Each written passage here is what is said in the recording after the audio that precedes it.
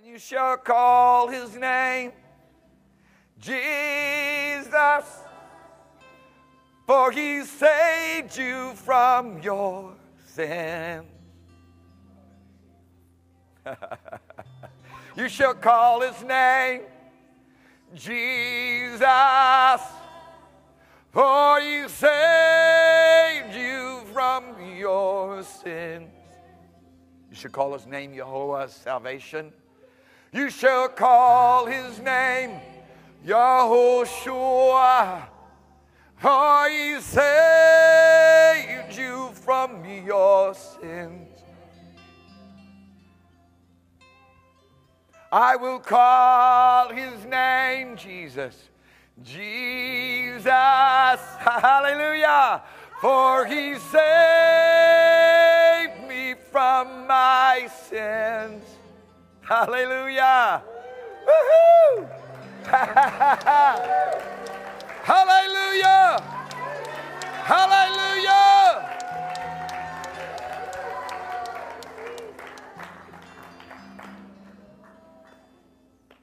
I will call your name Jesus, for you saved me from my sin. Hallelujah. Hallelujah. Lord, we praise you. Almighty God, we praise you. That's what hallelujah means. It means, Lord, we praise you. Almighty God, we praise you. Oh, Lord, or Jehovah, we praise you. We give our lives to you, Lord, in praise. Hallelujah. Well, you know, praise is easy when you're thankful. When these things of God are real to you, then it's easy for you to say, I'll call your name, Jesus, for you saved me from my sins. So reality, when you say Jesus, you're saying, you saved me from my sins. You should call his name Jesus, for he shall save you. His name should be called Jesus, for he shall save you from your sins. Hallelujah. That's what that means then, right? You understand? You understand? That's why saying that Jesus Christ is God, is Lord, is a spirit of prophecy. To really say it, to say it for real, you know. I call your name, Jesus, for you saved me from my sin. Oh, I call your name, Jesus, for you saved me from my sins. Creator, my Creator, my Redeemer, my Redeemer, my Savior, my Savior.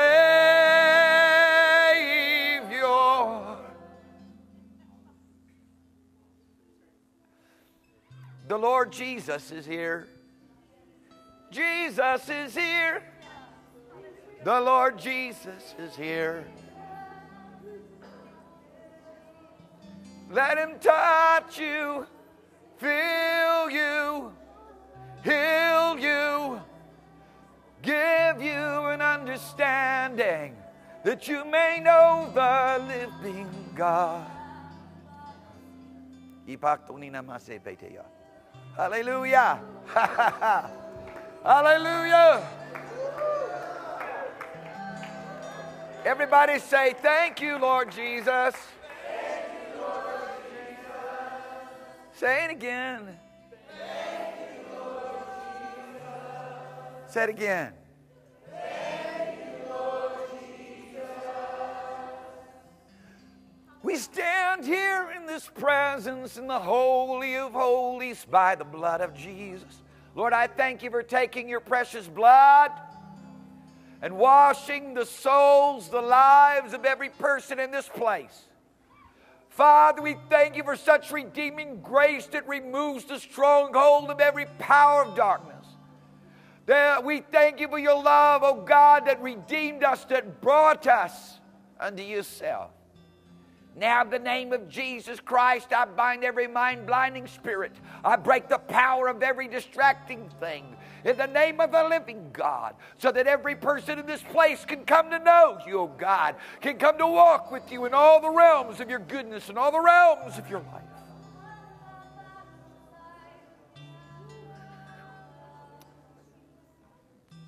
In Jesus' name. In Jesus' name. Hallelujah. Hallelujah. Now just give thanks to him.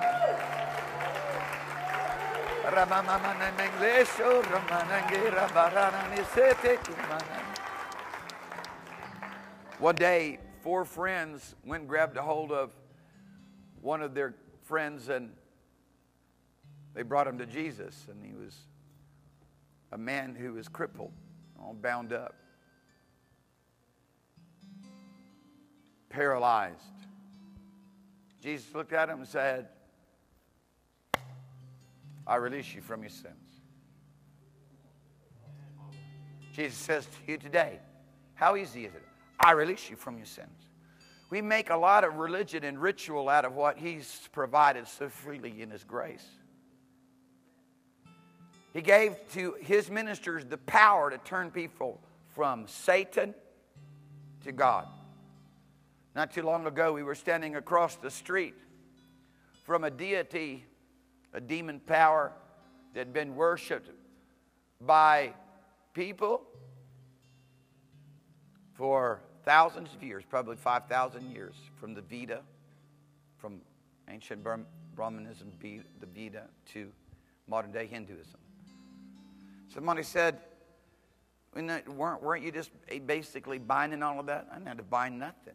It's already been bound 2,000 years ago. Jesus broke the power of it, destroyed principalities and powers and might and dominion. Everything's subject to him. Come here, baby. My wonderful wife and I just stood up, looked at people across the street. The place was filled with about 30,000, 40,000 people. Who knows how many people were there? And we just said hello. And the powers of darkness are left. Just with the Holy Ghost, hello. Just with the Jesus in me, hello. Hallelujah. Thank you, Father. And isn't the Lord so wonderful to us? Oh, that all men could come to know this life. Listen, I'm going to tell you, God has a far better life for you than the one you've been living. He wants to give you a kind of life, a quality of life that goes beyond all imagination or comprehension. The very life that he himself lives and possesses. Satan has demanded, inferred his life upon all humanity because of sin. And people worshiped him through the acts of sin. They don't realize that people worship Satan and empower him through sin and iniquity. Jesus broke the bondage of sin so that all men might go free. All we do is go everywhere telling people, you're free. You're at liberty now to be released, to come out of your prison. And I pray in the name of Jesus, you'll grab a hold of these things, these truths with me. You'll grab a hold of the reality that all authority is given to Jesus in heaven and earth, and he's looking for someone to agree with him. There's no reason that 3.2 million people in the county of San Diego should continue to live as they live. No longer should men be able to rule under the authority of Satan when Christ Jesus has all power, has all authority. Father's looking for some people who understand how to step into that realm of his divine authority, into that realm of his divine grace, into that realm of divine power, and say, this is how things are going to be. And do it in such a way that they have to be heard and their voice must be recognized, because they give no place to Satan. They give no place to the powers of darkness to exercise his control over their life and limit them and hinder them and confine them to only a certain degree of influence. We have unlimited power. Amen. Amen. You know, it's amazing. It's just amazing when you think about the fact the reality that God has an opportunity for you. I don't care where you're at, whether you've never known Jesus up to this point or whether you've walked with Him for many, many years. God has all the fullness of His own life, the quality of it. People are captivated by the quantity, but you don't want the quantity without the quality. Believe you me. Amen. Hallelujah. He's given to us His life, and when He revealed who He was, He said, I am merciful and gracious and long-suffering. I am full of goodness and truth. Jesus said, if you see me, you see the Father. We will look at Jesus and the life of Jesus, and He walks in lowliness and meekness. He says, come take this life upon yourself. Come, I've got the life for you to live. I have a life that's so undefinable. All I can tell you is it's abundant life. The very life of God. It will be so fill you that it will flow out of you like rivers of living water. In an unlimited, immeasurable way. Father, in the name of Jesus, I ask you to do that which only you can do. Father, I ask you to bring the spirit of wisdom and revelation and the knowledge of Jesus to every person that is right now standing in this room, that is watching by the web, that is watching this on a YouTube right now. That their eyes would be open, that they might be able to see what you've done in your long suffering. 2,800 years ago, Elijah wanted to bring the whole thing to an end. He got so upset, he thought it was good. You know, he's the prophet that stands between the way things are with respect to Satan's influence in an earthly realm, his influence over the people of God, and when Christ Jesus steps in and begins to reign for 1,000 years. And he thought when he called fire down out of heaven, when God sent His fire in approval on Mount Carmel, that it would all come to pass. He got all upset because Jezebel was still alive. He ran out into the wilderness. The angel gave him some food. He ran for 40 days, came to Mount Sinai, stood there before the Lord where Moses heard who God was. Moses heard when Father revealed Himself and said, this is who I am. You want to see me? Merciful, gracious, long-suffering. You want to see me? Full of goodness and truth.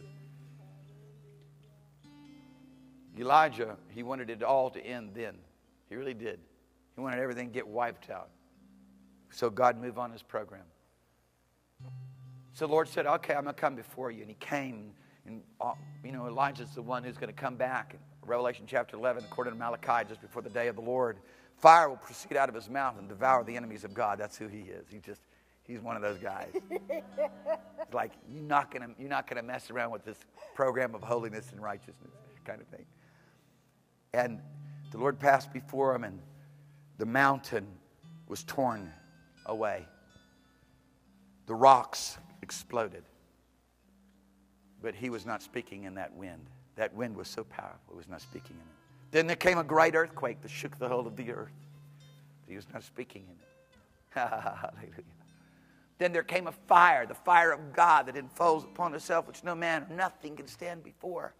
But He was not speaking in it. Then there came the whisper. The whisper. The whisper. Still small voice. You've got to read lips to understand it. He spoke into a manger, Christ Jesus. The Word. He spoke the Word. He showed Elijah that just with the smallest whisper, changed all the worlds. He created the universe with a whisper. Had no idea how long-suffering Father was. To wait another 800 years to bring the Savior of the world, the revelation of who He Himself is, the Logos, the Word, the unveiler, the declarer, the proclaimer of all that Father is. To now, with all that long suffering, work with the people He calls His church for 2,000 years to bring us to a place to be the living example of His life. There is no light for men when they cannot see the very life of God. God's people have been overrun again and again with sin and compromise. I hear people talk about compromise as though it were a virtue. Compromise is demonic. It is not a virtue. It is a tactic of Satan to get you to ultimately capitulate to abdicate what Christ Jesus has given us. Father is one who brings us into agreement. What another realm. What a totally another realm. It's a totally another world. It's the world of God. And God, I tell you, agreement is far easier than compromise. Hallelujah. Everybody, all we have to do is just agree with the Father, and we're going to be in agreement with one another. Amen. Hallelujah. We'll never get in agreement with each other with our vast differences in experience and our vast differences in opinions and perceptions and IQs and EQs and all the rest of the Qs and the P's too. Oh, but thank you, Lord Jesus, that you redeemed us. That you made a way so that we could be sanctified, set apart by your blood, so that the Holy Ghost, the Spirit of the living God, would come upon us. The one who's so holy, the holiness cannot even begin to comprehend his holiness. The one whose holiness cannot be approached to, cannot be seen, cannot be touched, cannot be in any way contaminated with the presence of men. He's come. He's happily leading us and guiding us and ministering to us by this grace that has been brought to us by Christ Jesus that now reigns. A grace is reigning over us right now. Just like death reigned over mankind because of sin, right now grace is reigning over mankind because of what Jesus did for us. And that grace is teaching us to deny all ungodliness and worldly lust and to live righteously and godly and sober before Him right now. And with that grace and with that mercy and with that long suffering, if you're wanting to repent and if you want to be forgiven and if you want to learn how to walk in the right way and do the right thing, what Papa will do is He will forgive you again and again and again and again, where it took Adam's one act of transgression and sin to ultimately destroy all Father's plan for him and subsequently all men who came by him. Now, through what Jesus did for us, that living sacrifice that ever intercedes on our behalf, He washes us and cleanses us as though we never sinned. Is God amazing? It isn't for those who want to continue in sin. It is for those who want to learn the ways of God. This life, hallelujah, this life of God, this life of the Spirit. Baby, why don't you say some things by the Holy Ghost? Jesus said, "Marvel not that I say ye must be born again." One of the greatest blessings of being born again is that you who were once spiritually deaf can now hear. You can hear His voice. It is imperative that the church hear His voice, because in these last days the church is His voice. True. In the Old Testament and in the New Testament, in Isaiah 66:1 and Acts 7:49, it says, "Heaven is my throne, and the earth is my footstool." If you're sitting in a chair, you don't put the footstool all the way to the other side of the room. The footstool is connected with the chair. Heaven is connected with earth. In Genesis 28, we see that Jacob had a dream, and he saw a ladder set up on the earth, and the top of it reached to heaven. And he saw angels ascending and descending, and he saw the Lord at the top of it. And then he awoke from his dream, and he said, "Surely the Lord is in this place, and I knew it not." This is none other than the house of God and the gateway of heaven. Can you hear it? The direct connection from heaven to earth. The Word left heaven to come to earth so that we could have a direct connection with the Word to earth.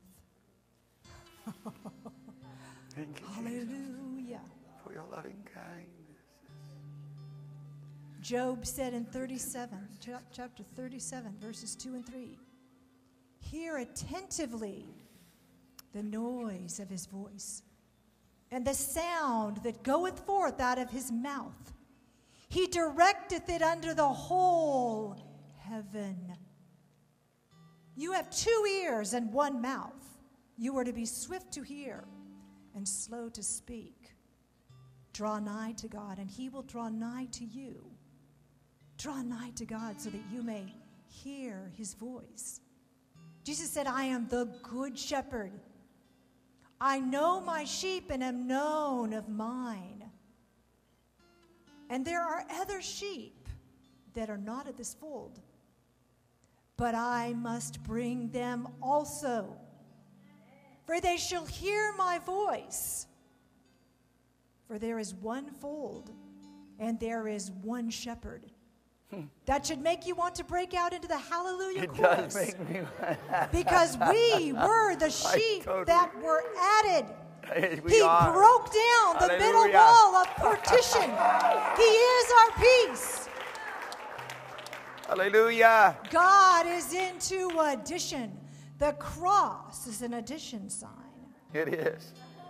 And Cornelius' house were the first fruits of the Gentiles that received the Holy Ghost to bring us into the family of God.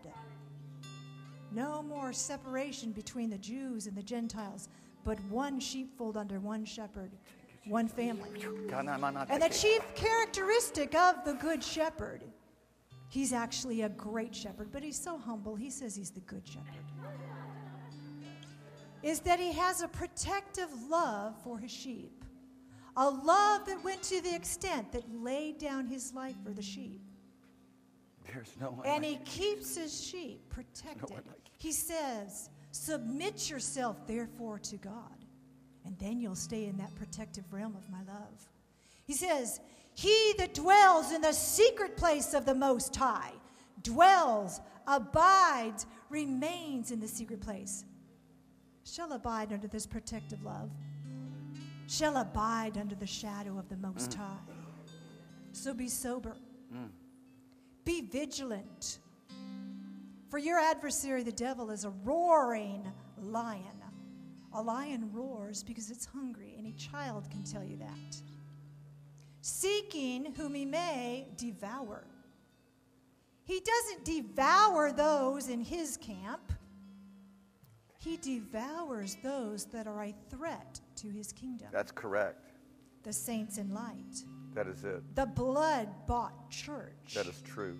That is sealed with the Holy Ghost. Mm-hmm. So he tells you, we know that Jesus said that the kingdom of heaven is at hand, and that was over 2,000 years ago. But today, the last days, the end of all things is at hand. He tells us again, be sober and watch unto prayer. Jesus came and summed up in front of Pontius Pilate his mission to earth. He said, to this end was I born, and for this cause came I into the world, to bear witness unto the truth. Everyone that is of the truth hears my voice. So you can shout hallelujah, because John 15:27 includes you who were added. You shall bear witness of the truth.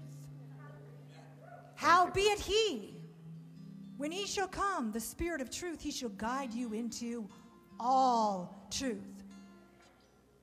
For he shall not speak of himself. Listen to this godly submission. Though he were God, the Holy Ghost, he submits himself. He doesn't speak of himself. But that which he hears, he speaks. And he will show you things to come.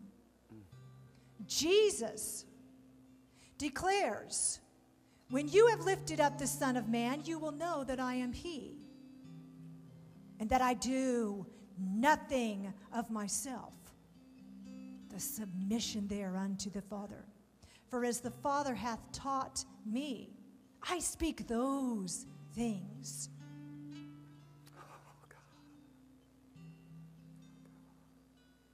The church must arise and shine, for its light is come, and the glory of the Lord is risen upon it.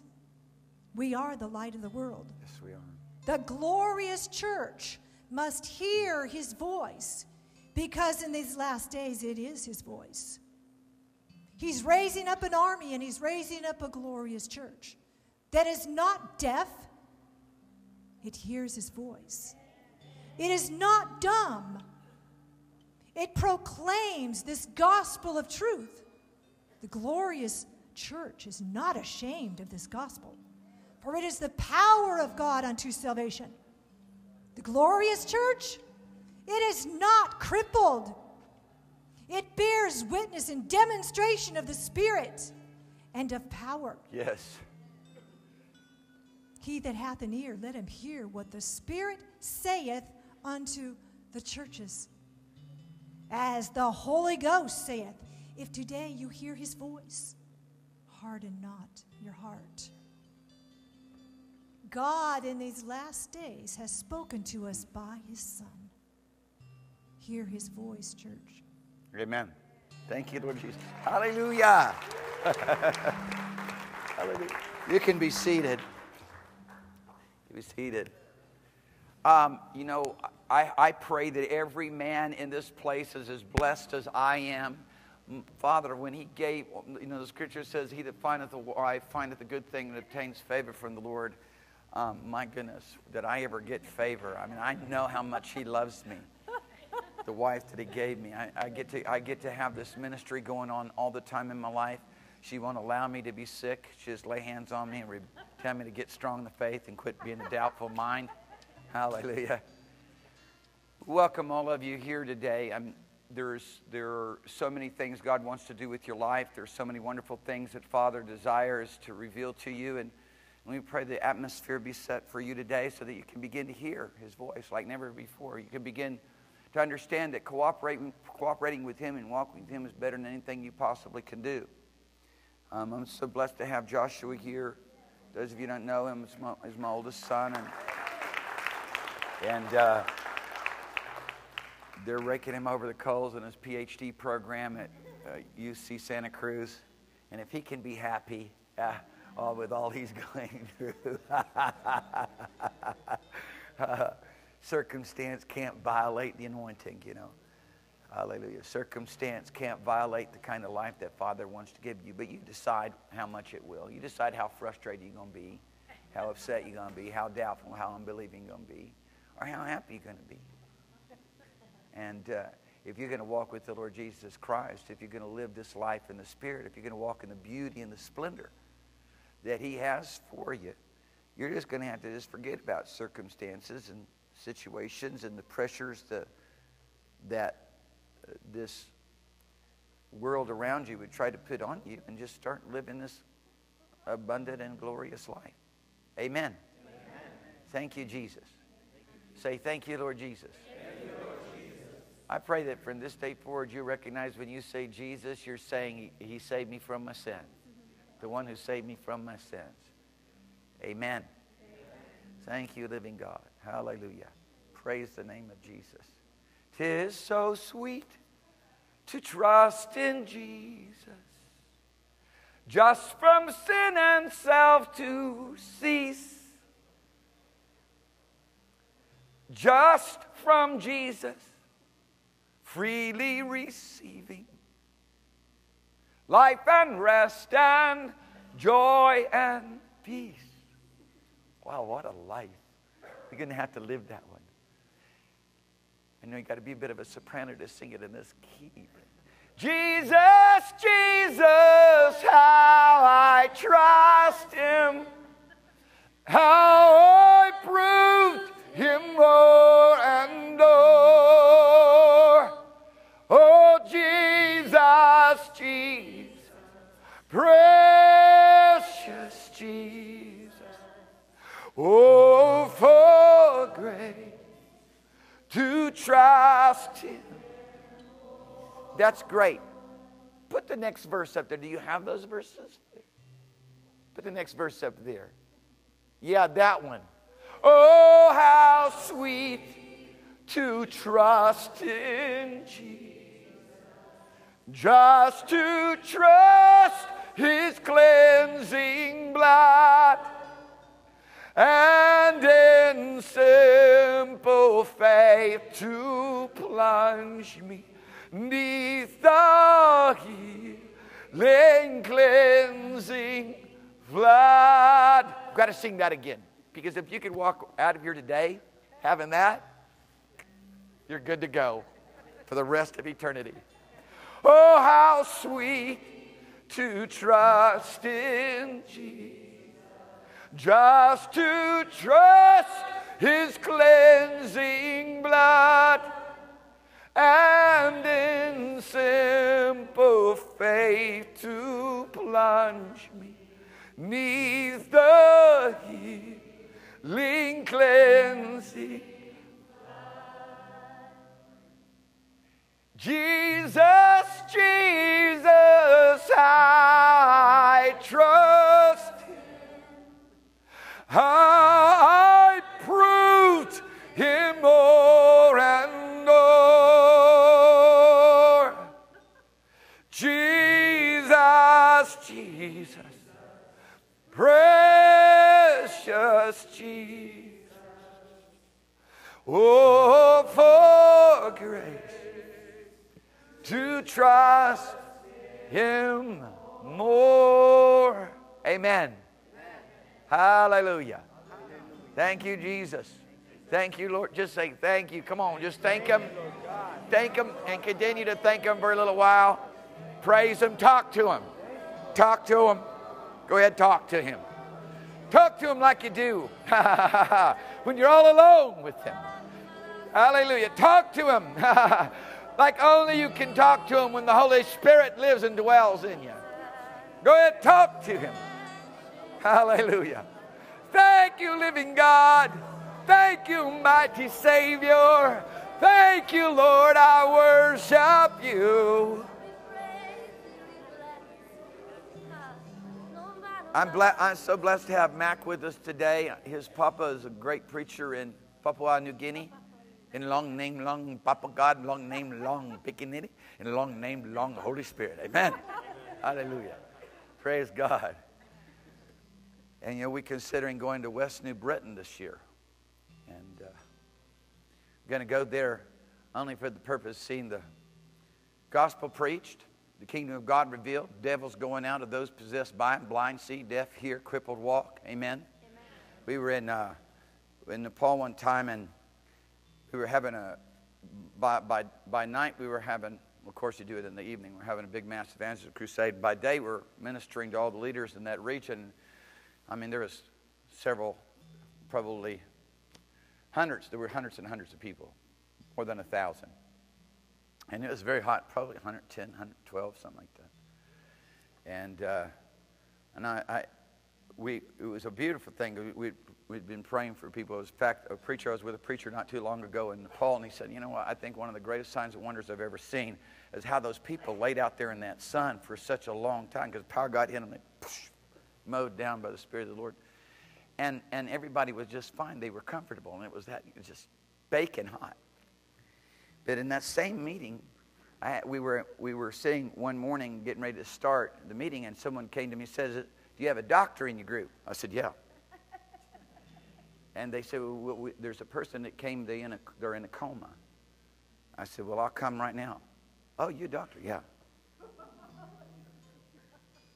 And of course, the guy was a preacher, so he kind of knew what I was driving at. Well, I don't want to have any dialogue. And I just walked over and I said, hey, sweetie, wake up now. Her eyes popped open. She's looking around, her eyes going all over the place because she'd been in a coma. Where on earth am I? Because she was in a church. They'd brought her to the meetings. She was in a church. Huh? When you're full of the Holy Ghost, all you got to do is say, hey, sweetie, wake up. Because I'm already in the name of Jesus. I'm in Him. I'm in Him. He's in me. I pray God, come in the name of Jesus. I'm there I got on an airplane and flew in coach. Cramped section. The place where all your joints basically inflame. I was already there in the name of Jesus. Hallelujah. And then we're believing God to do the crusade in Jairapura, just west of your home village of Wewak. And in Indonesia, it's Irian Jaya. And we believe that the dead will be raised to life again in those meetings. And a dear friend of mine, Holy Ghost man of God, just amazing anointing in his life. He had this dream. He was with me in Lae, when we were in Lae, Papua New Guinea, and he had this dream, and the most radical dream I've ever heard. This is a Greater Works dream. Okay, you with me? And he said, well, we were walking into the jungle, into the deep, thick jungle, because you could be walking along, and all of a sudden you just come up against an idol that's standing there, you know, with this terrifying look or whatever, you know, trying to keep all the bad guys out. And so that's how they keep the devils away, or try to at any rate. And really, what they don't realize is they're summoning the devils come torment them. But at any rate, we walked into a village, and you know, it was like a headhunter's village. And my dear friend was preaching the gospel. John, I hope you're enjoying this if you're watching. I'm sure he is. And he took a stick, and he planted it in the ground. He's a young, I mean, not young, he's old now. He's older than I am. He's kind of a shorter Italian guy who's never taken anything, you know, never taken any problems from anyone. He's just kind of always been a fighter kind of a guy. And he stuck the stick into the ground, and he walked around, and he took one of the skulls, and he stuck it on top of the stick and said, in the name of Jesus Christ, live again. And the person who belonged to that skull formed upon the stick and came back to life again. I said, well, John, that is absolutely the most radical dream I've ever heard. That is a Greater Works dream. There's no one who can top that dream. And so I told him, I called him up a couple of days ago. I said, John, I want you to go to Irian Jaya with me. I just really believe that that's where we're going to see those kinds of signs and wonders and miracles. See, those people are from a different realm, you see, of humanity. They live every day in the spirit world. They deal every day with demon power. They don't have the cloak of intellectualism.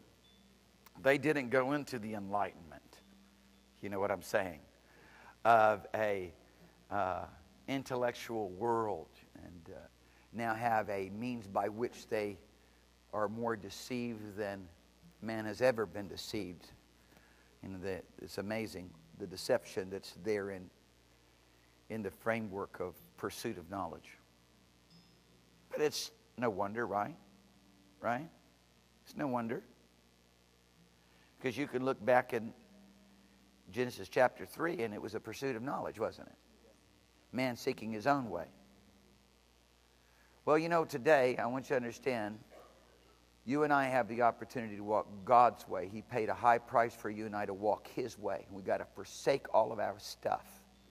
You know, I was telling somebody just recently, this morning, God has His apostles today.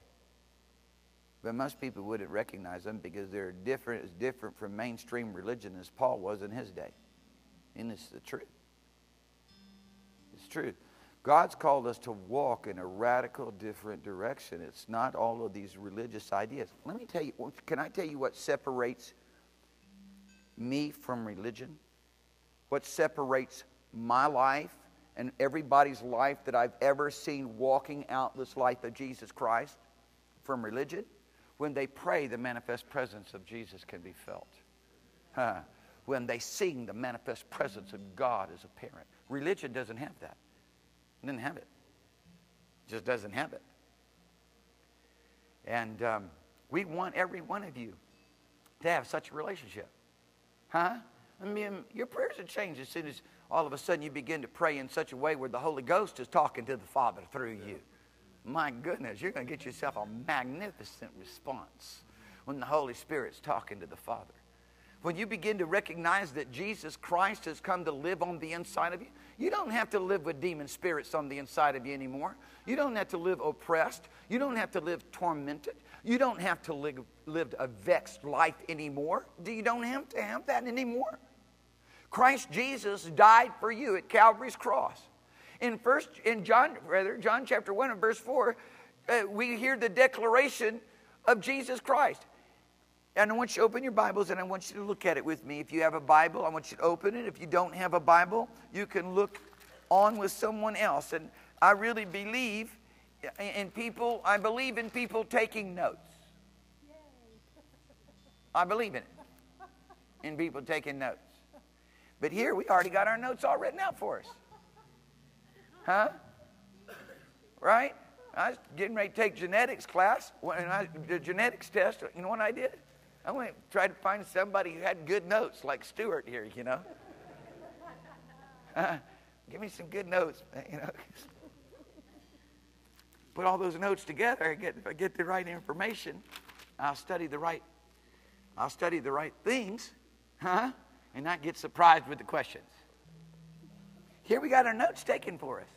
Praise God for them. I'm going to live by these notes. This is the word which proceeds out of the mouth of God. This is the whisper that changed the world. This is the whisper that created the universe. This is the word, the revelation, the proclamation, the declaration, the unveiling of God, Christ Jesus. In him was the life. And I could say in him is the life right now. And I could say in him will be the life in the future. In him was the life. And see, it's this life that he had that no one had seen on the planet. Moses, though he had his face glowing with the brightness of the appearance of God to him, was not able to manifest this life. Not like Jesus manifested the life. No one ever. Job, though God said he was perfect and righteous in all of his ways, was not able to manifest this life. Though Noah was righteous in his generation, he was not able to manifest this life. Jesus comes and he manifests the very life of God, and it's that life that is the light to the world. He says, you are the light of the world, but you are not. You and I are not the light of the world if we do not have the life of God. He that possesses has Christ Jesus living in them. They have this life, and this life is the light, and this life is everything that is described as the attributes of the Holy Spirit. It's this love that is the love of Christ that passes knowledge. It's this peace for which Christ Jesus, the Prince of Peace, has given to us that passes understanding. That it seems so few take a hold of living out this life and growing and maturing in it. It's fine to be a newborn babe. It's fine. Everybody begins their spiritual life as a newborn babe. But we have to be willing to grow and mature and come to a place where we can say boldly, the Word of God abides in me, and I have overcome the wicked one. It's pretty radical, isn't it? John writes, I write to you young men because the Word of God abides in you. And you've overcome the wicked one. Amazing. You know, to the Orthodox Jew, to the Haradim or the Tzaddik, you cannot convince him that he has sin. But to the Christian, you can't convince him that he's righteous. It's pretty whacked out. Satan's a master at his game, isn't he? I'm trying to convince an Orthodox Jew that you have sin. I don't have sin. I'm righteous. I'm the righteous. I'm Tzaddik. Say to a Christian, don't you know that he became the sin sacrifice so that you might be made the righteousness of God? No, I'm a sinner. Oh, there's a change that God wants you to have a revelation about. It's a change where God has liberated us from the chains of bondage, opened up the prison doors of ignorance and blindness of heart and darkness of understanding, and has brought us in to behold this wonderful life of God. Behold, Moses is petitioning God. He's seen things that no man had ever seen. He's petitioning him. Oh, God.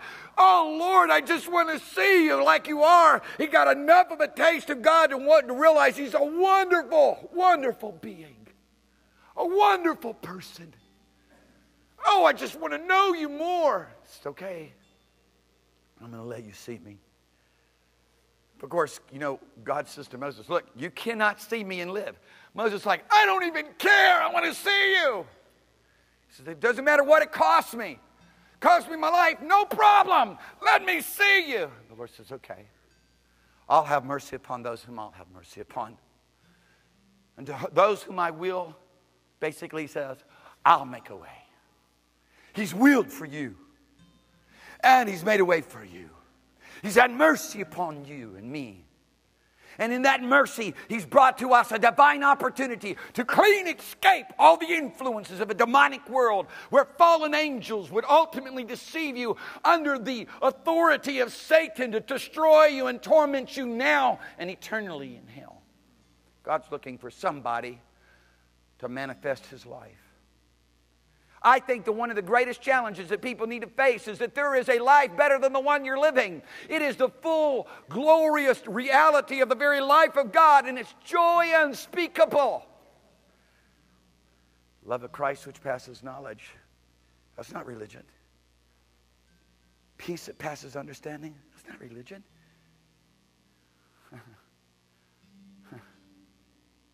Joy unspeakable and full of glory. That's not religion. To have the life of God, this is who I am.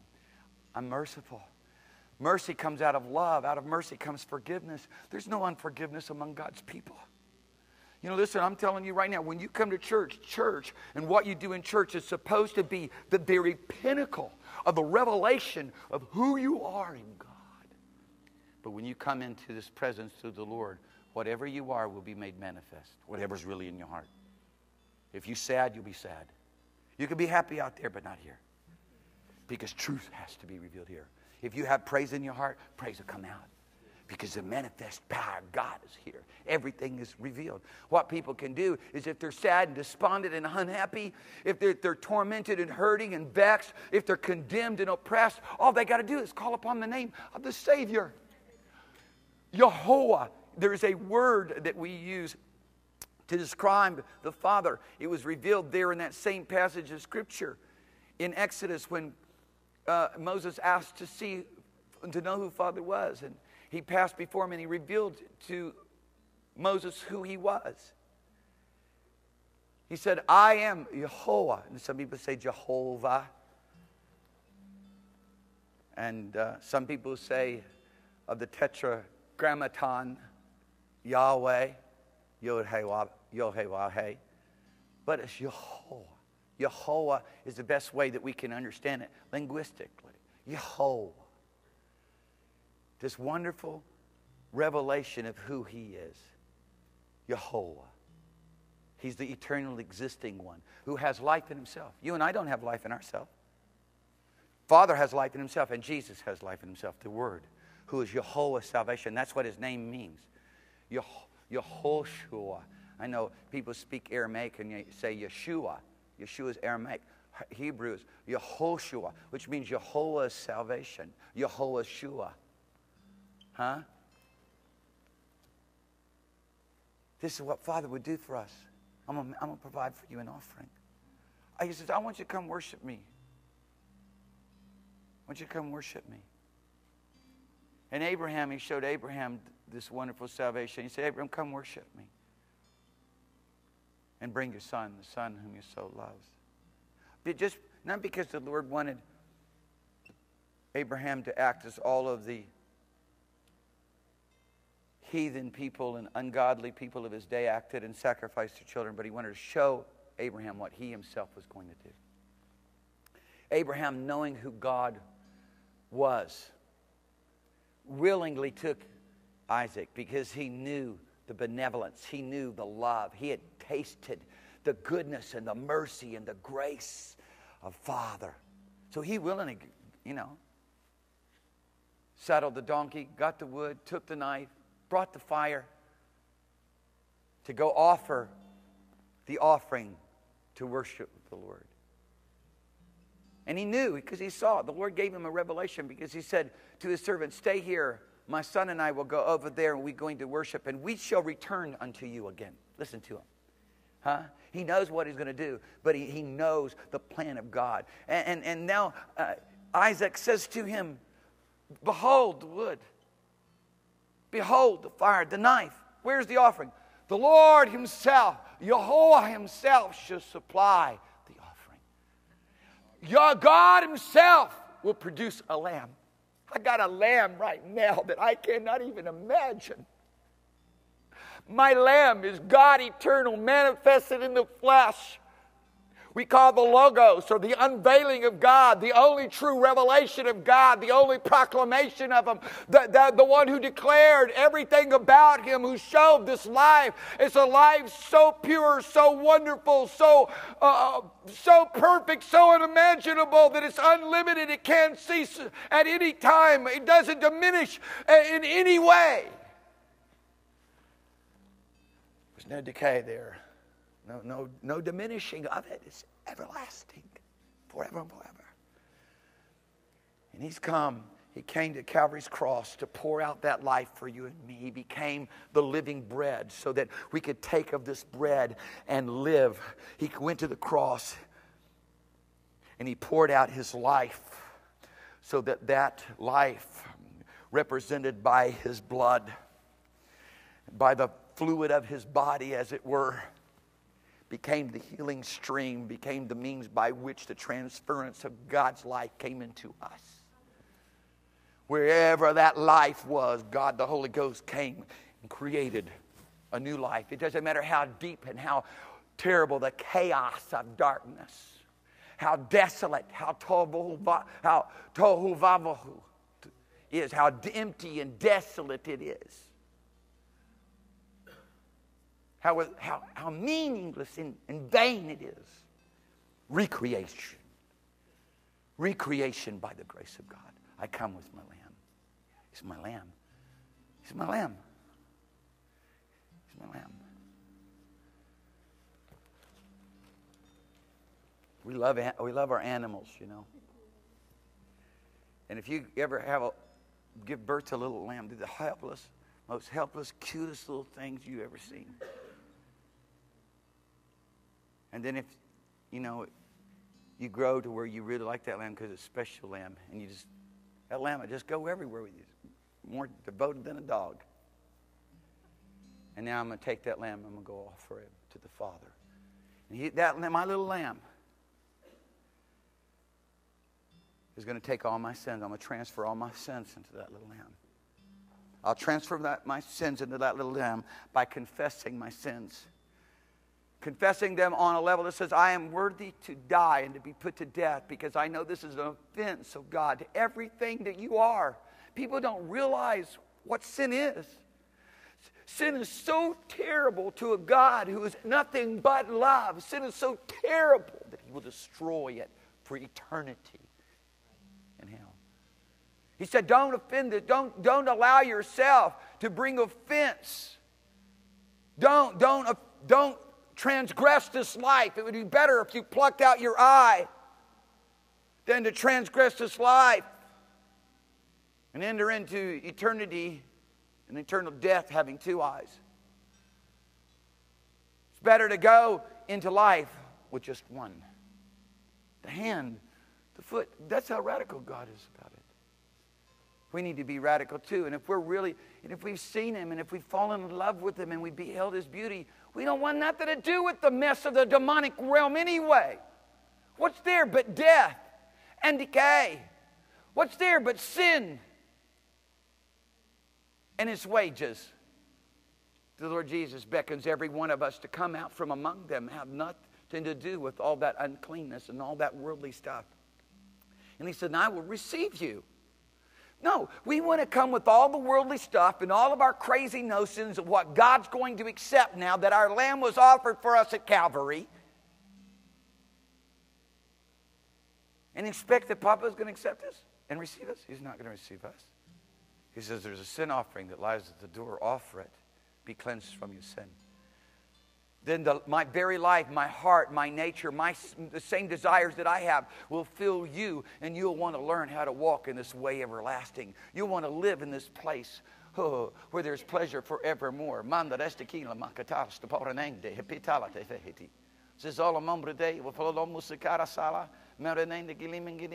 flow out of you. And teach you how to speak different, think different, act different, and you'll then learn how to move in an unlimited realm of heaven and divine glory. I'll take this. I'll take this.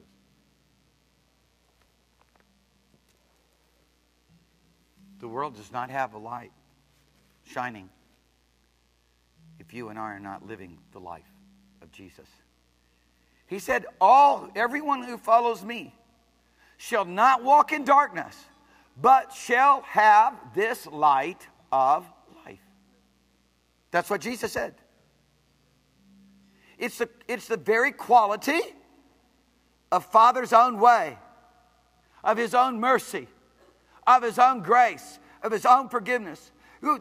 Strife, bickering, fussing, all of those things belong to another realm. We started the School of the Spirit on Friday night. If there's anything I want to teach people in the School of the Spirit, is how to take heed unto the Word of God and understand that the Word of God describes to us what God is doing. Person I grew up calling Uncle Charles, a very close friend of our family, a great theologian in the 20th century. He would always say this. He said, wisdom is knowing what God is doing and doing it with Him. That's wisdom. People wants an instantaneous wisdom because now I've got to make a decision. No, wisdom comes because you live by the Word of God and you walk with God. You just do what it is He says for you to do. And here, wisdom gives to me an understanding of what Father is doing because the Word of God, which is wisdom, that's what the Word describes, His heart, His will, His purpose. And He said, this Holy Spirit says, this is what I'm doing. Here's what I'm doing. I'm loving. I'm forgiving. I'm showing mercy. I'm calling people to come into a fellowship of joy. Huh? Hallelujah. I'm laying down my life for those who hate me the most. Huh? And, you'll find me constantly coming back to this. God's given us a love for every situation we find ourselves in. Did you know that? And there's nobody, He says, oh, you get to hate those folks. So anybody was looking for somebody to get to hate for a few moments, there's no opportunity. In fact, you shouldn't want that stuff because that belongs to a world called darkness. We love our enemies and bless them. Hallelujah. Whew. How do we love our enemies? Like Jesus loved His enemies. We were once His enemies. Christ commended His love for us. That while we were still alienated, enemies by wicked works. Oh, God. What a merciful God. How do I love my neighbor? Those people that all I do is I see them passing by me in a car going down I-5 or passing by me in a shopping center or on the sidewalk or wherever in everyday life. That's my neighbor. That's myself. That's how I'm supposed to love them. How am I supposed to love the church? Now it goes to the ultimate. It goes to the ultimate place of the expression of love for which you and I must be consecrated to, people, because if we're not, we don't understand. There is no light here. It's been made darkness. If that light be darkness, if that light that is in you be darkness, oh, how great is that darkness? Because it's a stronghold of deception. Here in the church, this is supposed to be the manifestation of love, the same kind of love that Christ Jesus has loved us with. Divine love. This is what God the Holy Ghost is teaching us. This is the light. This is light. This is light. This is the light. In Him was a life. And that life is the light of men. And men are in darkness. And in darkness, if they could just see a beacon of light, they would start gravitating towards that light. In Jesus' name, revival comes to the Church of Jesus Christ. In Jesus' name, there's going to be somebody who's going to be willing to stand up and say, wait a minute, I have some authority to say, sin, you don't belong. Out. Hallelujah. First with my own life, in my own house. Secondly, in the house of God. Amen. And then we go out into a lost and dying world and we just say hello. And devils go out in mass. Thousands of people instantly delivered. Hallelujah. No, it's true. It's true. One of the great missionaries of Nepal, for example, wonderful man of God, great man of God, been first missionary to Nepal in 1952. His son was leading their church choir. They get the biggest church in the nation. And they sang for an hour and a half. But we had received an anointing, a special anointing, and everything was fine. As soon as my wife walked out there and smiled, devils went out of people in mass. In mass. Schizophrenia. People who were schizophrenic instantly delivered. People who were the best way to describe it, they were out of their mind madmen on the streets of Kathmandu. Instantly, totally set free.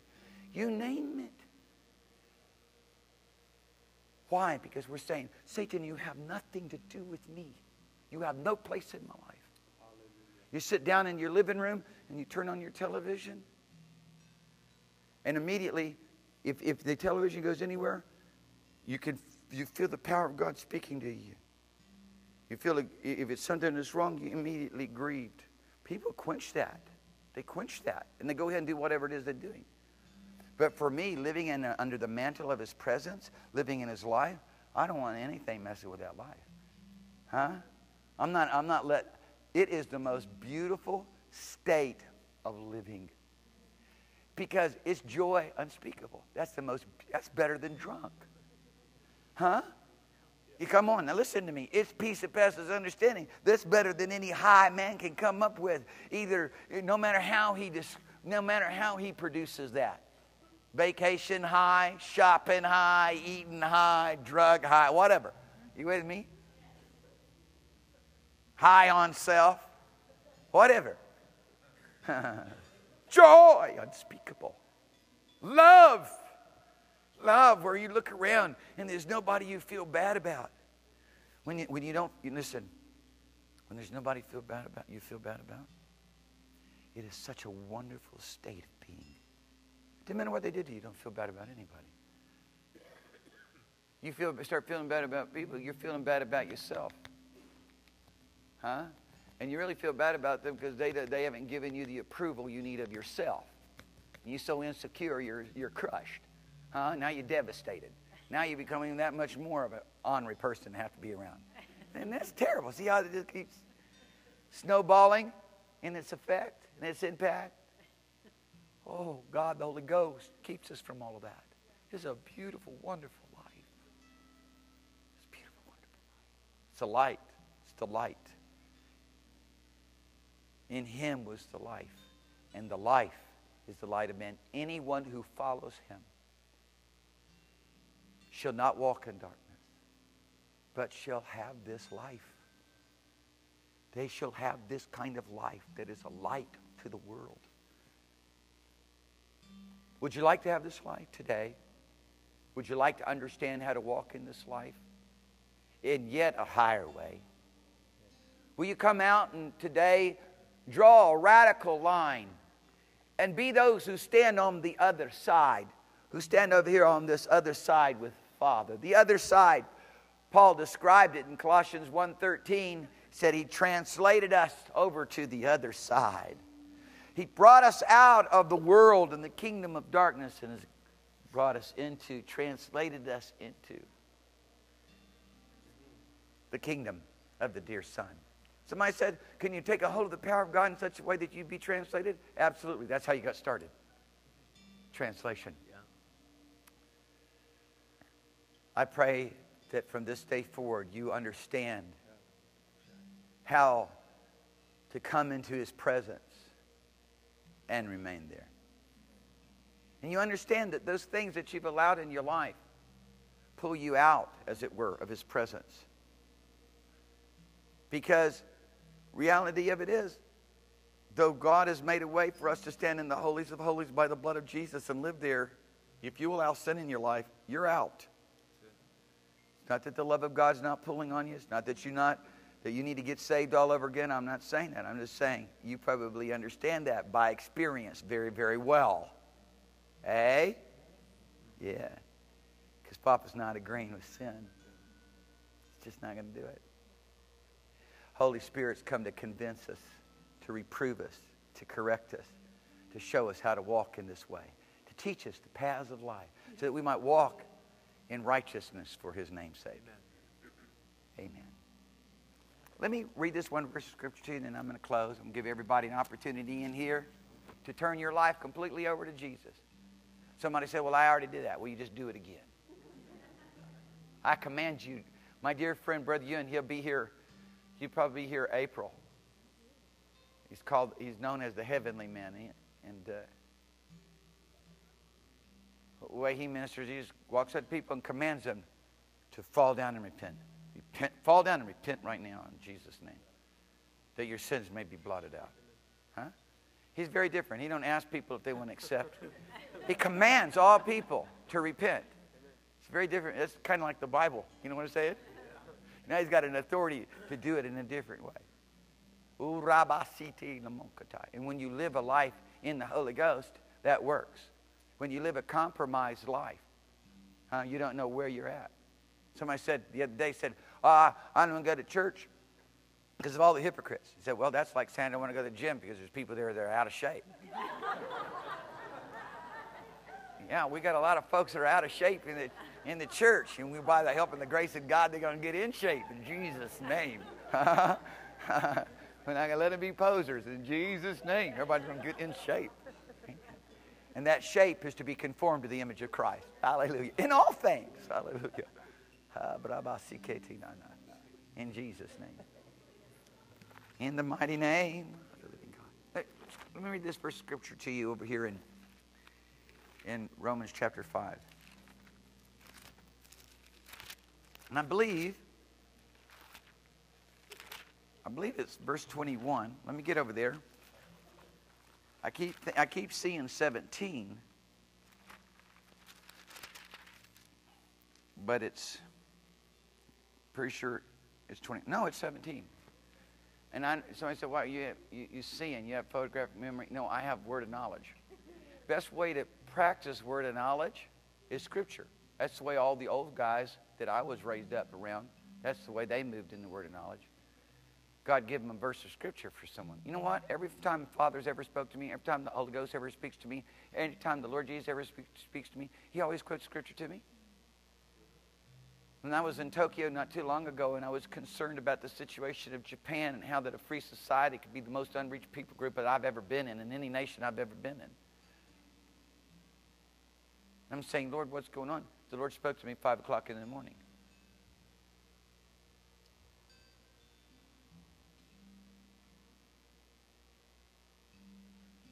And I just thought of, praying. John Hyde used to get up at 5 o'clock every morning and pray. There's a lot of people got up at 5 o'clock in the morning and pray. All of China gets up at 5 o'clock in the morning and prays. The Church of China, 170 million plus. 170 plus. Over 1 million coming into the kingdom every month. China is about to be used even in greater ways than people could have ever imagined in the kingdom of God. I pray that there be some praying John Hydes in this place. He turned India towards the kingdom of God because of his prayer and intercession. If you've never read about praying John Hyde, do so. It'll stir the coals from off the altar of God within your heart to follow people of such faith, such power and authority with God. The Spirit of the Lord spoke. Jesus spoke to me and said, I have. Somebody said, you know what, in the Holy Ghost? It's Jesus. He said, I have. Holy Spirit would have said, Jesus has. Are you with me? Father would have said, my Son has. Are you with me? Jesus said, I have. All authority in heaven and earth. I'm just looking for someone to agree with me. Personalized it for me. He said, Mark, I'm looking for someone to agree with me.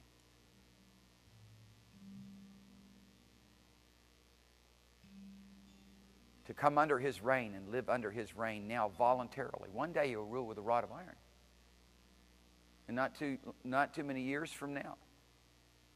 Maybe not too many months from now. Maybe not too many weeks from now. Maybe not too many days from now. Maybe not too many hours from now. Maybe not too many minutes from now. He will come. He will come. And of course, understanding the Bible, we know that if we were caught away right now and changed and transformed in a moment and twinkling of an eye at the last trump when Christ Jesus comes with a shout, the voice of an archangel, amen, there'd be 7 years before He comes, at least, right? Are you with me? We can count it from the very hour and the very day. Somebody said, do you believe in the rapture? the catching away. I absolutely believe in the catching away. And everybody believes in the catching away. They just wonder when the catching away happens. And for me, I believe it happens before the day that marks this time scale of 7 years. Otherwise, we'd know exactly the day and the hour in which the Lord comes, because you can calculate it to that degree of accuracy. But that's just a side note. That was extra for you today.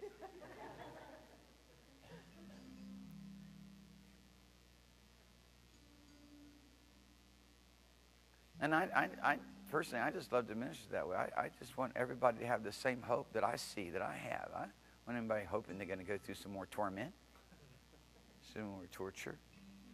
I want everybody to be looking for that day.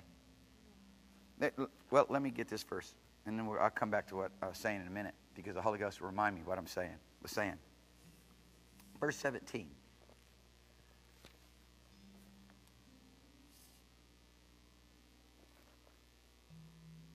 I'm going to agree with the Lord. I'm going to live voluntarily under His reign. Okay? Are you with me? Yes.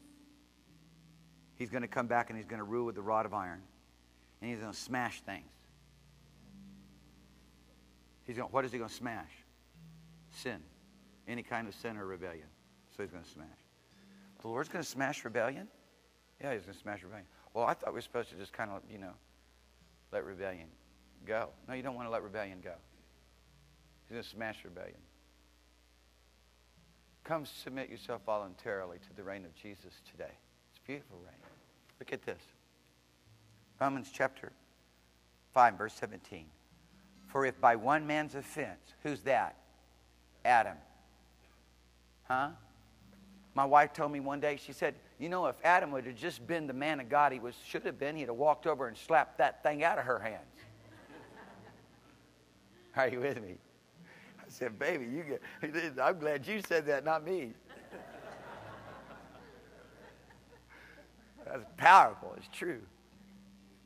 The woman's sin isn't counted here. Huh? We blame Eve. Chava is her name as we read it in the Hebrew Bible. We blame Eve. It's Adam's fault. He's responsible. Huh? He's responsible. God put him in the place of responsibility. And because of his sin, because of his transgression, because of his iniquity, because of his offense. Isn't that a light way to talk about sin? Are you with me? What did he offend? The life of God. That's sin. An offense against the life of God is the transgression. Offense against the life of God is love, His joy, His peace, His long-suffering, His gentleness, His goodness. Wow, I pray in Jesus' name you'll stop being hard to handle. I pray you'll stop being hard to handle and just go ahead and submit to the Holy Ghost to live in His goodness, to just be blessed all day long. Huh? Just quit being muley. Quit being hard to handle. Please, in Jesus' name, don't say that sin is greater than the righteousness, that the disobedience is greater than the obedience, that the influence and the desires of Satan are greater than the influence and desires of God. Please don't do that anymore, because it's a propaganda. It's a lie from the realms of Satan to cause you to be defenseless against his power. Come, let there be a revival in the church that transgressors may be converted. Huh? As David said, restore unto me the joy of your salvation. Then shall transgressors be converted. Then shall I teach the offenders, sinners in your way. By Adam's offense, death reigned. That's sickness. That's sin. That's sickness. That's disease. Sickness and disease is just something that comes to eat away at the physical life. Jesus is the creator, the Word. He's the creator. Sickness and disease comes to eat at the physical life. Death is a disease. It's the ultimate disease. Eats away at the physical life, but also at the spiritual life. And that's what Adam died. He surely died that day. Jesus Christ, He is creator of the physical life. He is redeemer of the spiritual life. For Adam died that day. He is the Savior, thus giving us everlasting life. Because this one thing I am confident of, he who began a good work in you shall finish it. My goodness, what a great confidence. I'm laying hold on this eternal life, this unlimited life. I'm not going to compromise his word. Listen to this. Now, looky here. Much more, say much more. Much more. With a greater effect. Saying with a greater effect. Say with a greater effect. Greater effect. We understand the effect of Adam's offense and disobedience. We understand the effect of death reigning on all men. Now, there is even a far greater effect upon our lives through Christ Jesus. Now, much more, they that have received abundance of grace. Have you received abundance of grace? What is an abundance of grace? It's the Spirit of holiness coming and continuing to deal with you and me and saying, please don't do that, don't do that. If you do that, you shall die. Please, with long suffering, petitioning us, begging us, beseeching us, in his love and mercy, showing us his goodness, leading us to repentance. For it is the goodness of God that leads us to repentance. Much more, they that have received abundance of grace and the gift of righteousness shall reign in life by one Christ Jesus. To where that we walk around now living under the authority of Christ Jesus so that we may have authority over all those things that would come to try to eat at, destroy, offend, affect in any way the life of God. And then I want you to look at the reign of grace for just a minute, will you? Titus 2:12. I want you to look at that reign real quickly, and I'm closing. This is the third close, so you can count on it. Fact of it is, I just like to stay here all day, to tell you the truth. That's why I preach so well in China. That's why China and I fit in really well. So the first time I went to China, they said, you know, we like to have meetings 10 to 12 hours. Is that okay? We're doing it. We had such a wonderful time with all those preachers. I mean, they used to sit in prison and nothing to do.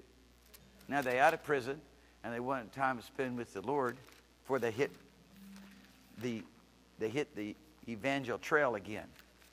And you guys are getting ready to go out there and hit the evangel trail too, right? Yeah. You're getting ready to go out there and confront Satan, who goes about as a roaring lion seeking whom he may devour, whom you're supposed to resist steadfast in the faith. You're about to go out there and confront all that is in the world, the lust of the flesh, the lust of the eye, and the pride of life. You're about to go out there and confront all the spiritual wickedness and all the craft of Satan. And you need to be built up in the faith. You need to be strong in the strength of the Lord and the power of his might.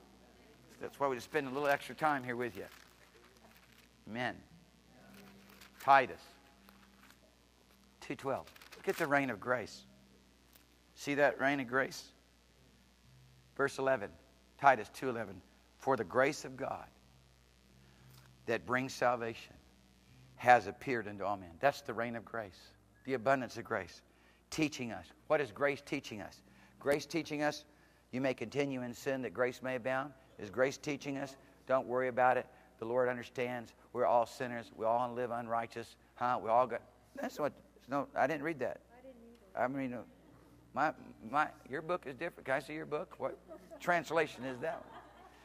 Verse 12 says, teaching us that denying ungodliness. I'm going to deny ungodliness. Hallelujah. Fruit of the Spirit, the fruit of the life of God, the life that is the light. It's godliness. Holiness. I count 26 fruits of the Spirit in the New Testament. 26. Not 9, 26. And there's more, really. Depends on how you pair it up. Because mercy and forgiveness, those two right there, for example, are not in the list of Galatians chapter 5, verse 22 through 23, are they? But there's a lot. Boldness, confidence, assurance. All manifestations of the life of God. Here he is. Grace, the Holy Spirit, the workings of Christ Jesus in our life, teaching us to deny ungodliness. See it? Is everybody looking at that? Yeah. I want you to understand the reign of grace. What is grace going to teach you? To deny ungodliness and worldly lust. What's worldly lust? All that is in the world. Lust of flesh, lust of the eye, and pride of life. It's everything of doubt, unbelief. Those things that belong to porneo, which is translated whoremongers in Revelation, for example, 21. And also in Ephesians chapter 5. Teaching us to deny ungodliness and worldly lust. Look at that. To live sober, righteous, godly. In the future. When we all get to heaven. Now. Let me tell you how difficult the Lord made this. To have this life. Let me tell you how difficult He made it. He made it so simple. All you have to do is call on His name. All you have to do is say a one-word prayer. Jesus! Jesus! Says it all. All power and authority is given in His name. There's no name given whereby men must be saved. Jesus! Says, He saves me from my sin. Jesus, interpreted, is He saves me from my sin. If you should call upon the name of the Lord, you should be saved.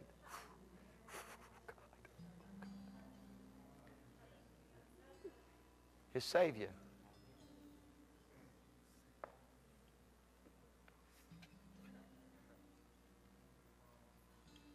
I was out on one of those Michigan lakes one time and in a sailboat. My little sister, she's not here today. I don't know where she's at. We came about too quick and it looked like the thing was going over. She cried out, Jesus! Just come right up. Took care of my bad sailing practices. He'll save you. No matter what situation you find yourself in, He'll save you. He'll save you now. What problem you have? What problem you have? Physical problem? Call on His name. He'll save you. What problem you have? Spiritual problem? You have problems with addiction? He come and deliver you from that power of hell, the snare of death. Holy Ghost, come be your teacher if you'll make Him your master and become His slave. I'm going to do one more verse of Scripture. I got to. I'm sorry if I'm hurting anybody's time schedule today. But I just wanted to give this one verse of Scripture. I'm feeling really strong right now, Romans 6:22. My wife loves to listen to me preach all day. It's amazing. I walk in the house, she's just got it constantly going. I'm like, baby, don't you ever get tired of hearing me preach?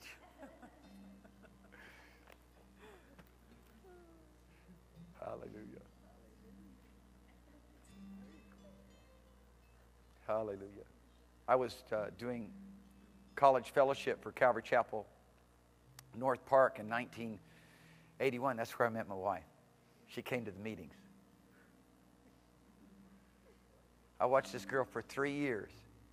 My goodness, what a woman. Well, I'm just so blessed, baby. I just love you so much.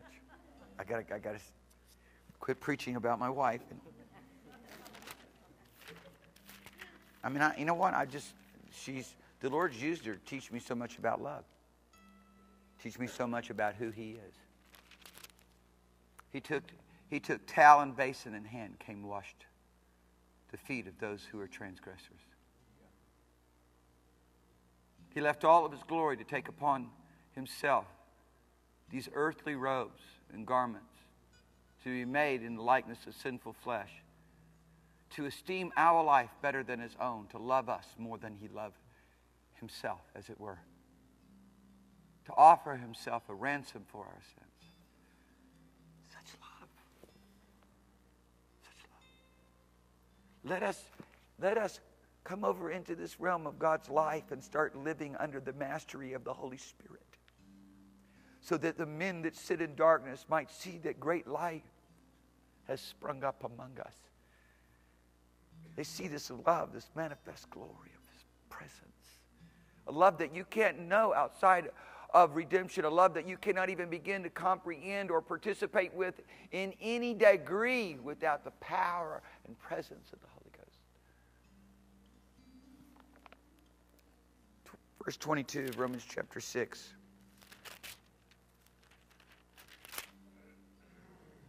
But now, being made free from sin. Hallelujah. Hallelujah. But now, being made free from sin, I have become a slave to God. Paul said a slave to righteousness earlier. A slave of righteousness.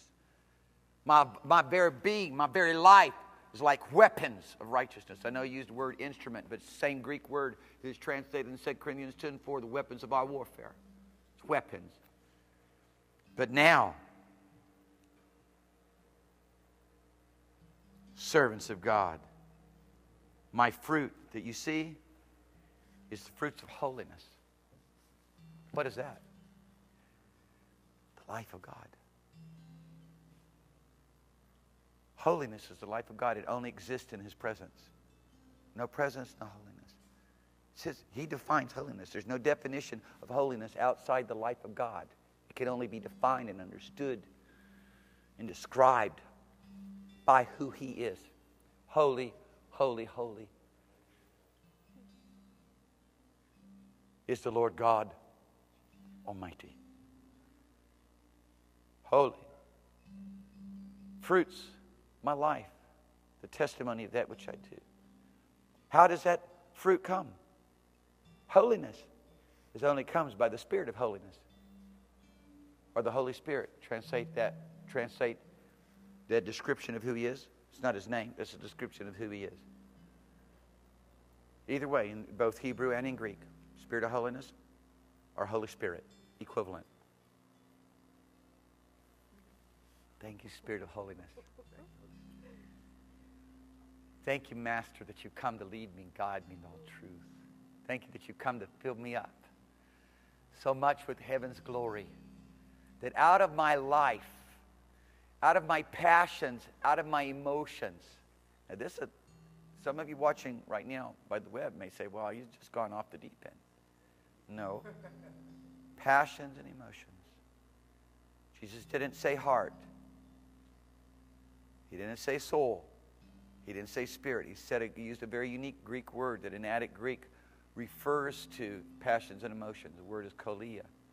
Out of my belly, out of my passions and emotions, flow these inexpressible, unexhaustible realms of the life of God. Rivers. This spake He of what? The Spirit of holiness. Holiness. The Holy Spirit. The presence of the living God. I want everybody who's saved stand up with me right now. Everybody who's been redeemed, saved by Christ Jesus, you've been set free. Now I want everybody who's sitting down, you stand up too right now. I set you free in Jesus' name. Live the life of God. Live. All you have to do is turn your back on sin. I break off every stronghold from off of you. Every mind-blinding spirit, I demand it go. Satan, I destroy your work now in Jesus' name. You must obey me.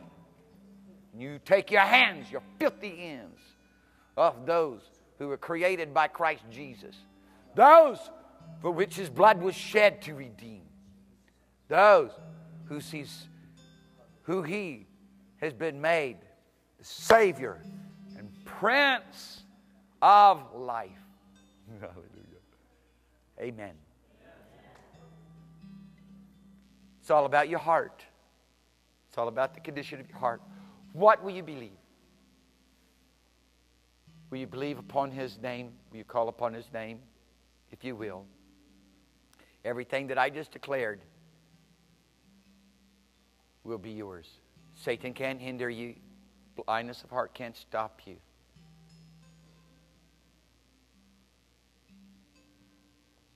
Just lift your hands towards heaven. Surrender to Him now. Just lift both hands towards heaven. Surrender to Him now.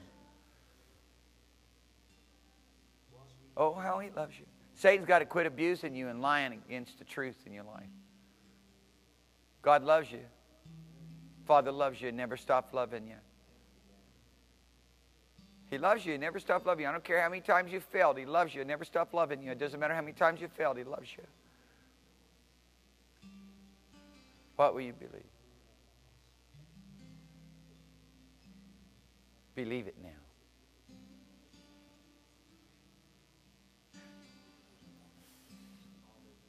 It is so sweet to trust in Jesus, just to take Him at His word, just to rest upon His promise, just to say, thus saith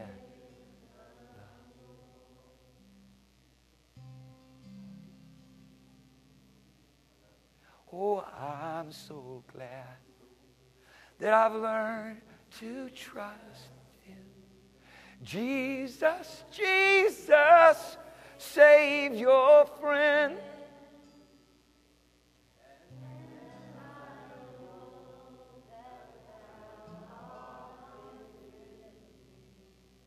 And we'll be with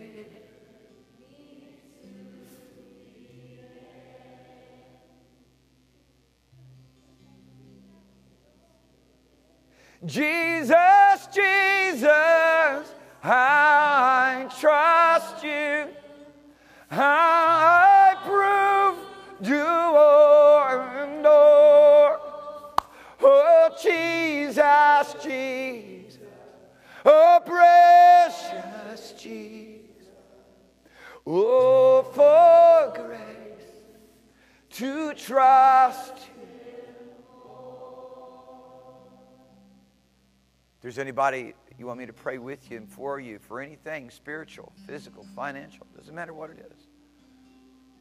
You want to turn your life completely over to Jesus and somehow you've been hindered and you can't seem to find your way to doing that. You've got a disease or a torment in your body or a disaster or a terrible event that's taking place in your life. It's gripping your heart and you're just not free to be able to sing that and say that and believe it. I want you to come right now and I pray for you and I'll break off that stronghold so you can go free. Live this day forward in the presence of the living God and find your whole life there now and throughout all eternity, all time to come.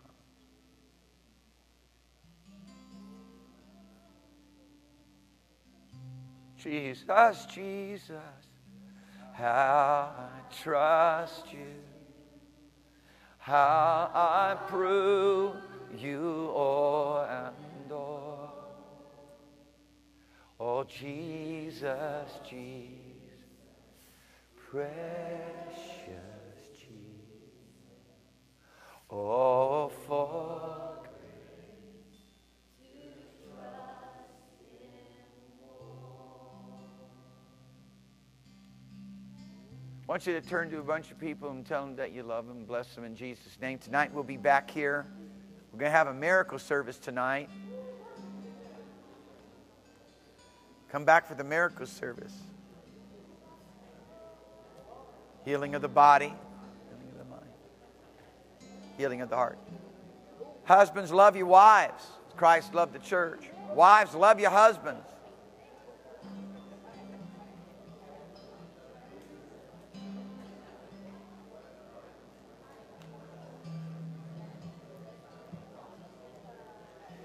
Everybody, we want to encourage you to bring an offering to the Lord.